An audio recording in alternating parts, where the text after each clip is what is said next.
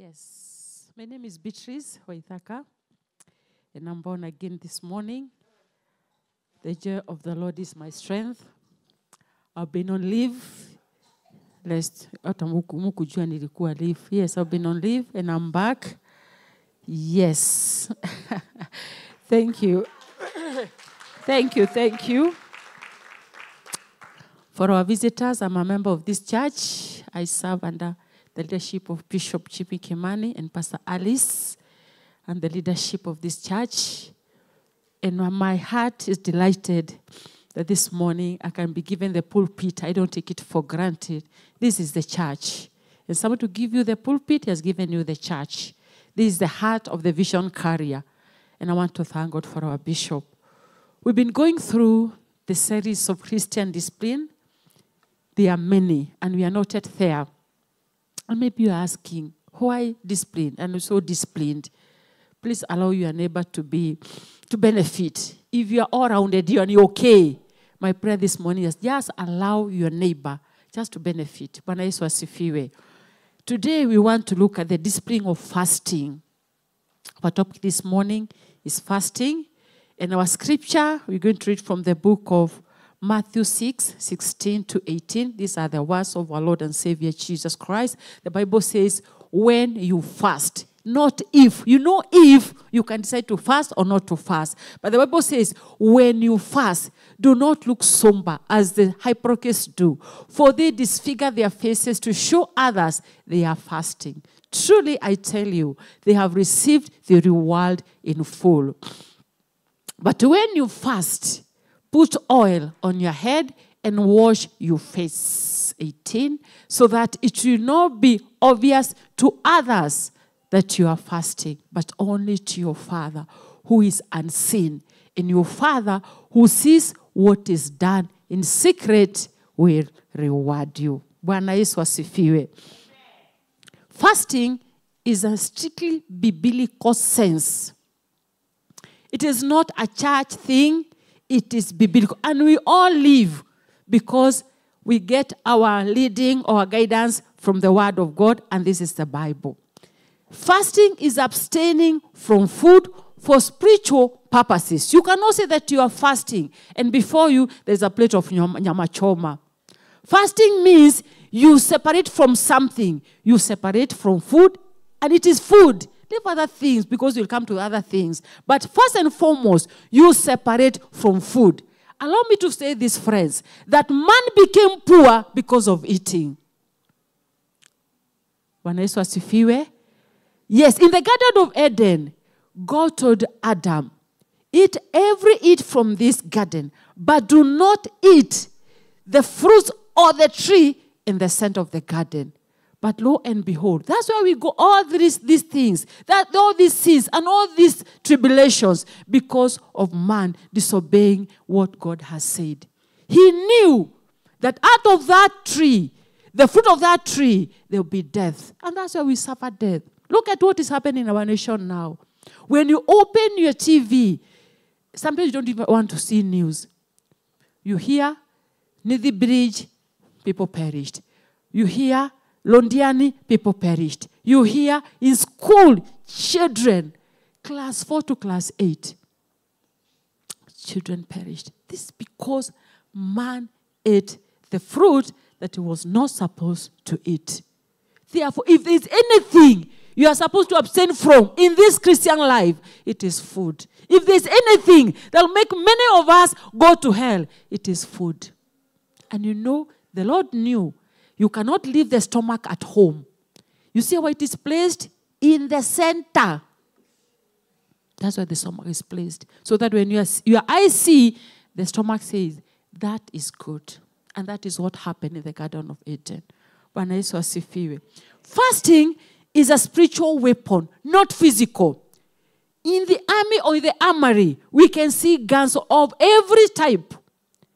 But those are physical. We can tell this is a gun. This is known as this. There are those who know them by their names. But fasting, it is a spiritual that nobody knows that you are fasting. And that's why the Lord Jesus told his disciples, when you are fasting, put oil on your head and your face. Let nobody know that you are going through a fasting season. But you want everybody to know so they can sympathize with you. But Bible says that they have already attained their reward. Bwana Yesu asifiwe. Many important figures of the Bible. Somebody like David, somebody like Elijah, somebody like Esther, somebody like Hannah. In the New Testament, somebody like Paul, and our Lord and Savior Jesus. They all fasted. If Jesus, the Son of God, fasted, who are you that you cannot fast? There are things, friends, there are treasures in the dark place that cannot be revealed to us through fasting. And that's why we have so many retreat centers. You go to URCC, you have a retreat center there. We go to somewhere like, this one for ACK, Waumini. But there's one thing I want to bring to attention this morning. There are also centers of prayer and fasting. People go there to see God. In that place, there are no sufurias. Because what happened when we were going through the COVID-19, we were all sent home and told, do what? Work? From home. Where did you work from? We worked from the kitchen. When we came back from COVID-19, some of us, the clothes that you used to wear could not fit you. Because you worked from where? From the kitchen. It is high time we seek the Lord through. I don't say, Bishop preached about prayer last week. Today I'm preaching about fasting. And you know people can pray for you, but nobody can fast for you. Because fasting is a sacrifice. Mimi nikose kukula so that I fast for you. I have a lot. Please know how to fast for yourself. Go before they tell you, I'm coming. Because it is me and you. And put the plate aside. Bwana Yesu asifiwe. It is a biblical way of humbling ourselves before God in times of adversity. Remember the life of Esther. Esther fast. Imagine she was in the king's palace. Think of your life today. If the Lord made a way for you and you got a job in the state house where there is everything and anything, will you fast? You say, no, even the Lord knew I'll be in this place at a time like this. Yes, he knew. But the Lord is after your spiritual life. Not about a physical life, but after spiritual life, sorry. Fasting also helps us to renew our connection with God. There are things that you can only hear from the Lord when you have. And that's why I say there are places that have been set aside as prayer centers, where, like the one in Nakuru. And I know most of you are Makasoma Wauko. It is written, where divinity meets humanity. You cannot find divinity and humanity in your house. You must set yourself aside. Set yourself apart. Go where there are no sufurias. Go where there are no kiosks. Go where there are no food. Go there. There is only thing that there, it is prayer. And there is grace of prayer in that place. Fasting has to be a discipline. Otherwise, it is a blessing we'll never experience. I come again. Fasting has to be a discipline. We are so disciplined that you cannot leave your house when you are naked. Are we together? Just close your eyes and think of this church this morning. If everybody was naked. Are we together? That is a discipline. That you wake up in the morning, from your bed, you went, took a shower. Number 2, brush your... Those are the disciplines. You brush your teeth. From there, you went. There are men who love to put oil on their body. They put several oils there. There's oil for the head, for the face, for the body, for the armpit, because you can do this and people will run away. So the people who are very cautious, they want, when they pass, you hear that smell aroma. Even our Lord loves the smell, the good aroma and the sweet aroma. Those are the disciplines. The same case in the Christian life or the Christian walk, you need discipline. And that number 1 discipline is fasting. Putting this body under subjection. That's what Paul said, that I put my body under subjection. He didn't say that he put his mind under subjection or his thoughts or his horse or his heart. He said, I put my body under subjection. Because this body, friends, will make us miss heaven. As I sit in the Garden of Eden, this is the beginning and the beginning of sin started from the Garden of Eden. The same body that was with Adam and Eve, we still have it this morning. It is us to put this body under subjection. This body has its own needs and wants. The same case applies to your inner man. And in your inner man, it is only fasting, prayer, worship that can make that inner man to grow. It is very unfortunate that you can put your inner man here. He cannot have faith. He cannot stand out by his own because he's too weak, but your outer man is very strong. It is high time. You feed this outer man 3 times, breakfast, lunch, and supper. 3 times in a day. How often do you feed your inner man through fasting? Bwana Yesu asifiwe. It is said that a man can survive 3 days without water and without food. Me, I know because I've done it. 3 days. When you go to the doctor, they said the maximum is 3 days. Me, I've done 7 days. 7 days without water and without food. Until you become dehydrated, you start scratching your skin because the skin is already dehydrated. Because there are things that I go through, and I don't know what you go through, that make me to separate myself from the plate. And there are blessings, my friends, that you only get when you separate yourself from the plate. I didn't say eating is bad. Everything with its own timing. There's time to eat and time to do what? Ecclesiastes say there's a time for everything.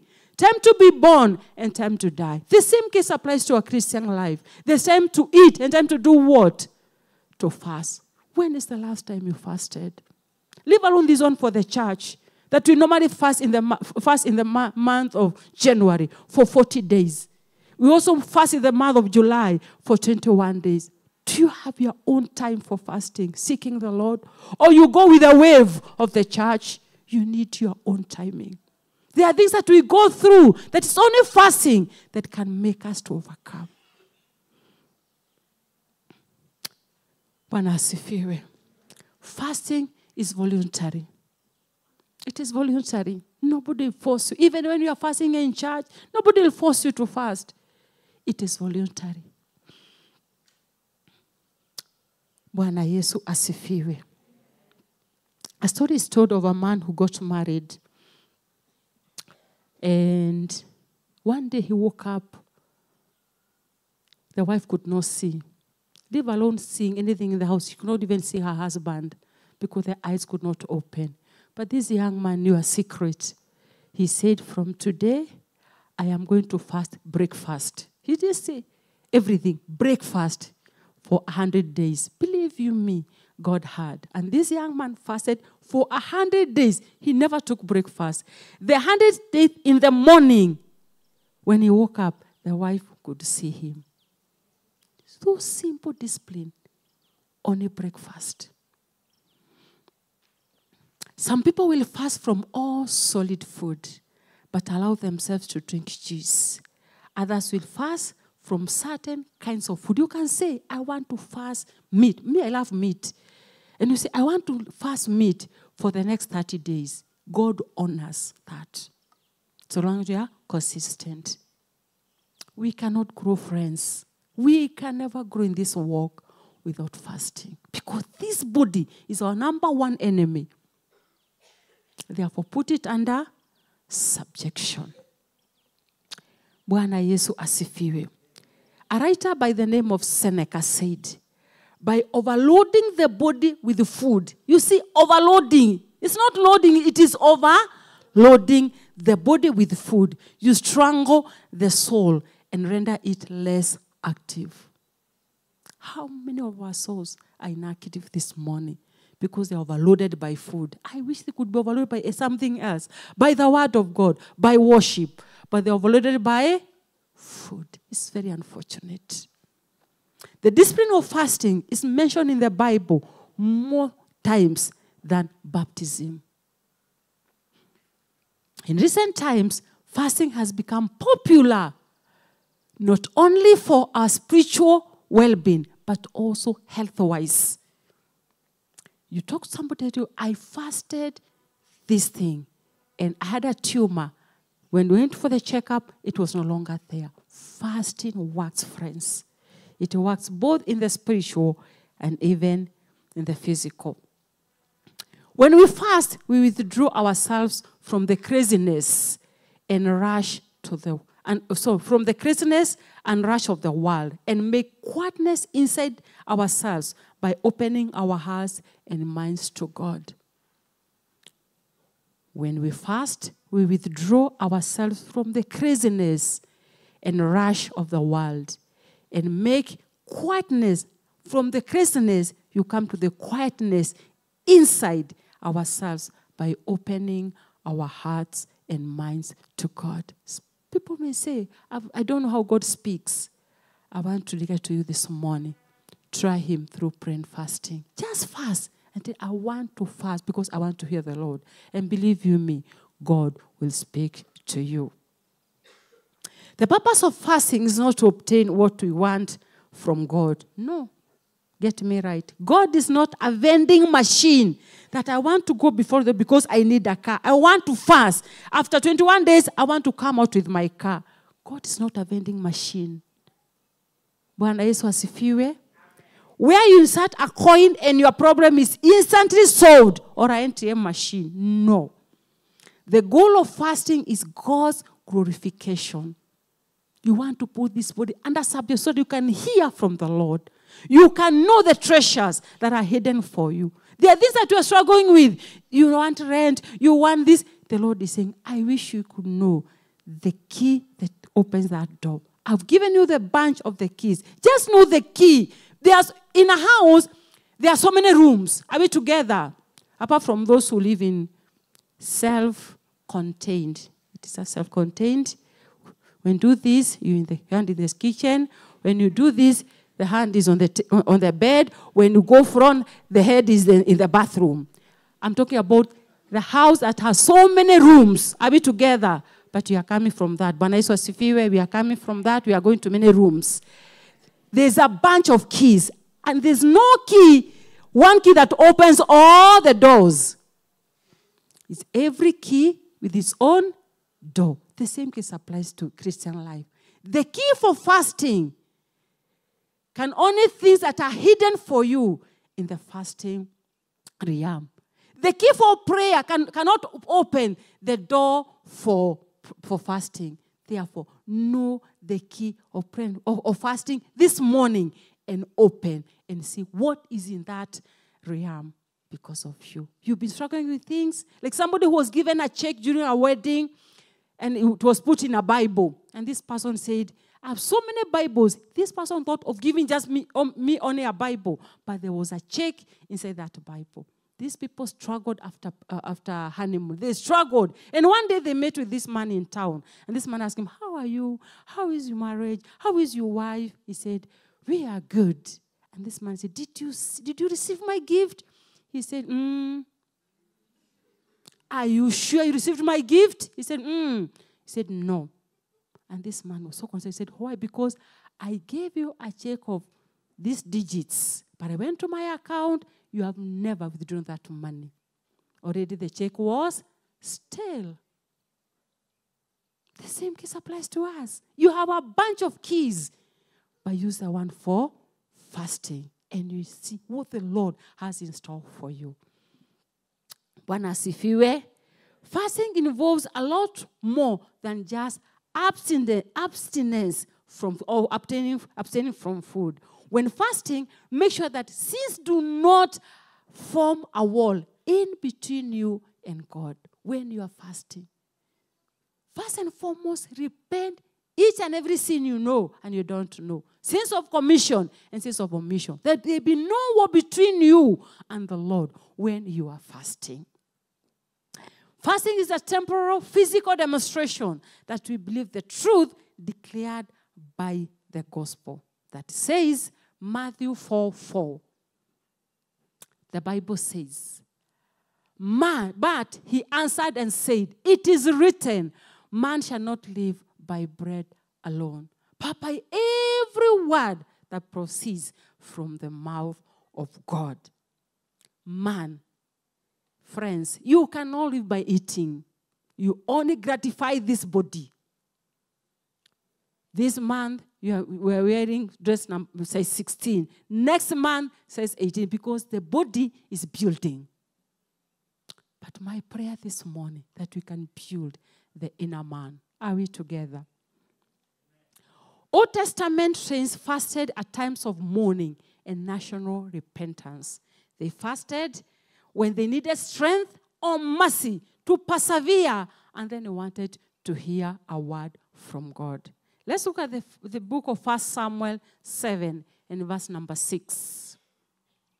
So they gathered together at Mizpah, drew water, and poured it out before the Lord. And they fasted that day and said there, we have sinned against the Lord. And Samuel judged the children of Israel at Mizpah. Why did they gather? Because they needed repentance. They needed to see the face of them, because there's no way sin and God can live in the same house. So repented, and God had them. Nehemiah 1:4. Nehemiah 1:4. So it was when I heard these words, which was that the walls of Jerusalem are down, that I sat down and wept and mourned for many days. I was fasting and praying before the God of heaven. This nation, friends, these people like Nehemiah, and I believe you are here. When is the last time you took a day and fasted for the nation of Kenya? Even what is happening now, or what happened in the month of May, the floods that carried a lot of people. Look at the calamities that have followed this nation, one after the other. When is the fasting? Well, last year you said, I am going to skip a meal every Wednesday because of my land, Kenya. And I tell you, friends, when Kenya is not in peace, you are not in peace. The peace of this nation lies in your hands. And the Lord is counting on you and on me. In the book of Esther 4:16, the Bible says, go, gather all the Jews who are present in Shushan and fast for me. Neither eat nor drink for how many days? For 3 days, night or day. My maids and I will fast likewise. And so I will go to the king, which is against the law. And if I perish, I perish. It is high time, friends. We put our nation before our needs. We put our church and our families before our needs. Because let me tell you, friends, if there's no peace in Kenya, Esther knew if her people perish, she has no say. It is us the Lord is counting on. However, fasting was no magical guarantee that God would answer as the intercessors prayed or as they wanted. Let's look at the Bible in 2 Samuel 12:16-20. This is the time when David fasted that God would spare the life of Bathsheba's child. But the child died. The Bible says, David therefore pleaded with God for the child. And you know how this child was conceived? When people went to war, David was left behind. And I want to thank God, because God said, I found a man after my own heart. Remember the things that David did. David went out in the rooftop and saw a woman bathing. Do you have ladies in this house? Please don't bathe in the open. Panasifiwe. Yes. David saw a woman bathing, and because of the authority he had and the power, he sent for that woman. And you know the rest is history. And this child is the one that Bathsheba conceived when her husband was at war and David was left behind. This child got unwell. And so David knew one thing, that I go before the Lord through what? Prayer and fasting. This is what he did. David therefore pleaded with God for the child. And David fasted and went in and lay all night on the ground. 17. So the elders of his house arose and went to God, to him, to raise him up from the ground. But he would not, nor did he eat with them. Verse 18. Then on the seventh day, how many days? He did this for 7 days. Friends, you cannot corrupt God. Our God cannot be corrupted. Our God cannot be bribed. David thought that the 7th day, the Lord will hear and make the child live. On the 7th day, it came to pass that the child did what? Died. And the servants of David were afraid to tell him that the child was dead. For they said, indeed, while the child was alive, we spoke to him, and he would not heed our voice. How can we tell him that the child is dead? He may do some harm. Verse 19. When David saw that his servants were whispering, David perceived that the child was dead. Therefore, David said to his servants, is the child dead? And they said, he is dead. Finally. So David arose from the ground, washed and anointed himself, and changed his clothes. And he went into the house of the Lord and worshipped. Then he went to his own house, and when he requested, they set food before him, and he ate. Bwana asifiwe. You cannot corrupt God. You cannot bribe God. What he said he's going to do, he is going to do it. Bwana Yesu asifiwe. Hallelujah. Amen. Let's look at some truths as I wind up. Truth number 1. Jesus began his ministry with a 40-day fast. Jesus began his ministry with a 40-day fast. He also practiced fasting before healing and overcome temptation. We find this in the book of Matthew 4 verse 2. The Bible says, when he had fasted 40 days and 40 nights, afterward he was hungry. This was Jesus. This period of fasting was an act of consecration to God and preparation for his ministry. He knew he must be set aside. He must be consecrated for him to be prepared for me. Because you don't know where you are going. You don't know where we are coming from. We don't know where we are going. So he knew, for me to go and perform miracles, signs and wonders, I must be prepared. There are some habits that can only be defeated through fasting. We find this in the book of Mark 9, verse number 29. Jesus said, this is the time that a father brought his son to the disciples for them to pray for him. They tried to cast the demon. The demon did not leave. But afterwards, Jesus came and he spoke to the demon. He said, get out of this young man. And the demon left. Bwana Yesu asifiwe. And when it left, the disciples asked Jesus, what was the secret? This is what Jesus told them. This kind can only come out by nothing but by prayer and fasting. Friends, there are some habits we've been struggling with since you got born again. Yes, you got born again from the world.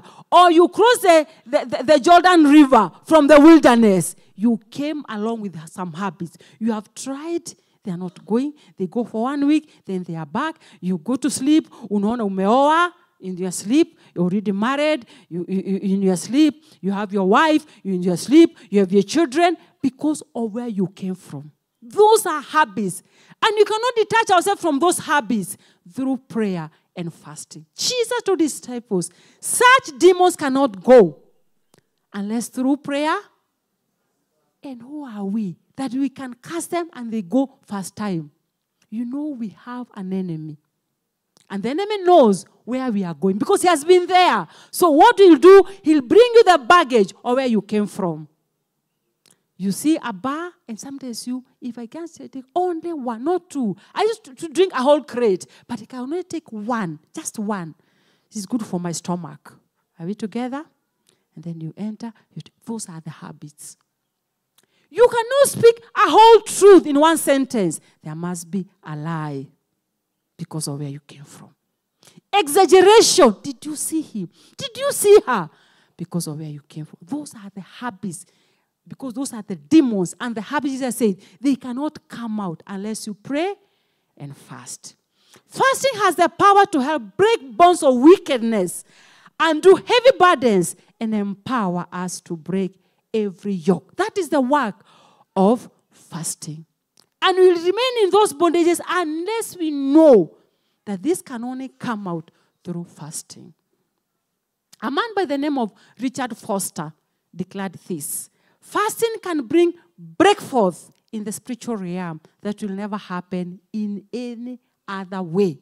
That fasting can bring a breakthrough in the spiritual realm that will never happen in any other way.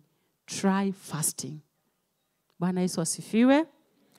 It is a means of God's grace and blessing that you should not be neglected any longer. If there's time we need to fast, friends, it is the time that we are living. Yes, we are living the dispensation of grace. But this grace can only be empowered by fasting. You remain there, a Christian 50 years, a Christian but you have no movement because you don't know how to unlock what is in the spiritual realm for you. Bwana asifiwe.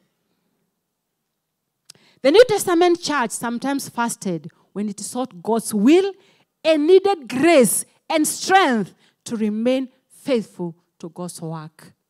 Their purpose was only one, to remain faithful in God's work.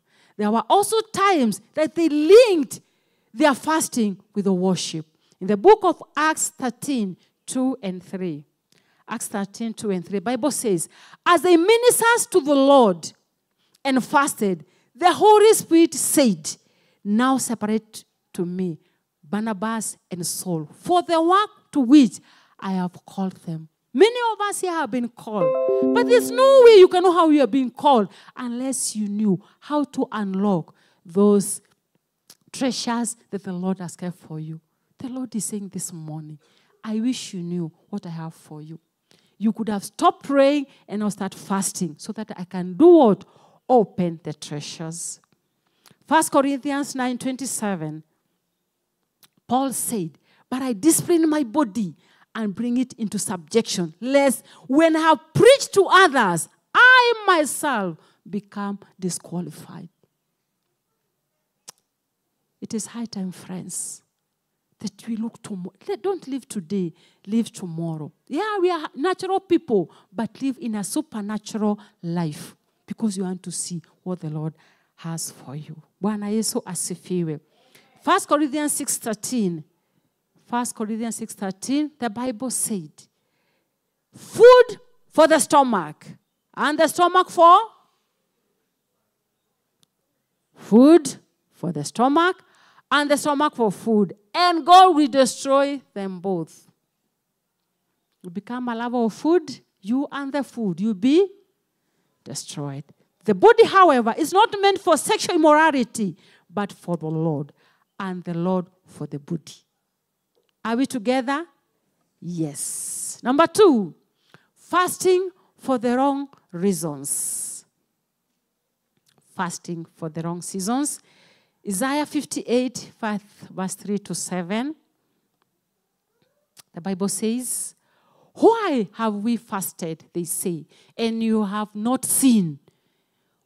Why have we afflicted our souls and you take no notice? In fact, in the day of your fast, you find pleasure and exploit all your laborers. Indeed, you fast for strife and debate, and to strive with a feast of wickedness. To strike with a feast of wickedness, you will not fast as you do this day, to make your voice heard on high. Finally, is it a fast that I have chosen, a day for a man to afflict his soul? Is it to blow down his head like a bulrush and to spread out sackcloth and ashes? Would you call this a fast, an acceptable day before the Lord? Is it not a fast? Just right, for the interest of time, you read it your own time. When people do not live as God desires, they should be prepared for fasting to accomplish nothing. You just fast because people are fasting. But fast to accomplish something. That I'm putting this body under service because I need something. Fast that you can do what? Accomplish something. Matthew 6:16. Moreover, when you fast, do not be like the hype. We read that from in the beginning. Allow me to go to the next point. Fasting is not a magical way to manipulate God into doing our will. It is not a way to get God to accomplish our plans. Neither is fasting a spiritual way to lose weight or control others. People say, I want to fast for 20 days because I want to lose weight. That is an error. And this morning we are correcting those errors. Fasting clears us out and opens us to intentionally seeking God's will and grace in a way that goes beyond our normal habits of worship and prayer. How you touch God through prayer is not the way how you touch God through fasting. How you touch God through worship is not the same way of how you touch God through fasting. Because we can, all of us here praise. We can all of us here pray and worship. But fasting needs a commitment. Bwana Yesu asifiwe. While fasting, we are on one with God, offering him the time and attentiveness we might otherwise be giving to eating, shopping, or watching television. You can fast watching television. For those who have gone to the encounter, we emphasize on this, that when you are fasting for those 3 days before you go to the encounter, you fast media. Are we together? Because it's going to corrupt your mind. You fast shopping. You even fast business so that you can put yourself together waiting for that weekend. Bwana asifiwe. Finally, fasting is an opportunity.